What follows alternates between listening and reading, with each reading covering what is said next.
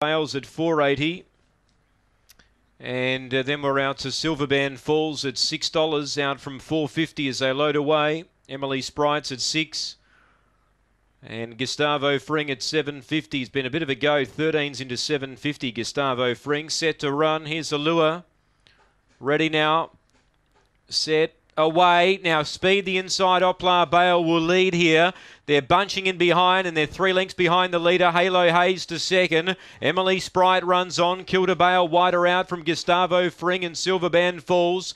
Warrior of Oz and Velocity Tina. Leader gets away. Oplar Bale. Halo Hayes 3 lengths away. Goes back to the inside to chase Oplar Bale. They reach the line. Oplar Bale wins. Halo Hayes second. Emily Sprite third from Gustavo Fring. Warrior of Oz close up with Kilda Bale and Velocity Tina amongst the tail enders.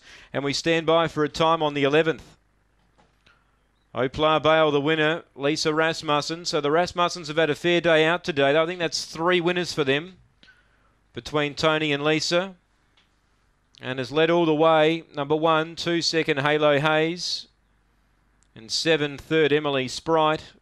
4th placing here will be number 5, Gustavo Fring. 1, 2, 7 and 5. 22.98 the time. Half a length the winning margin by a length and 3/4. Half a length by a length and 3/4. It's 1, 2, 7 and 5. 8.77 the early split. And the run home in 14.21. 14.21 the run home.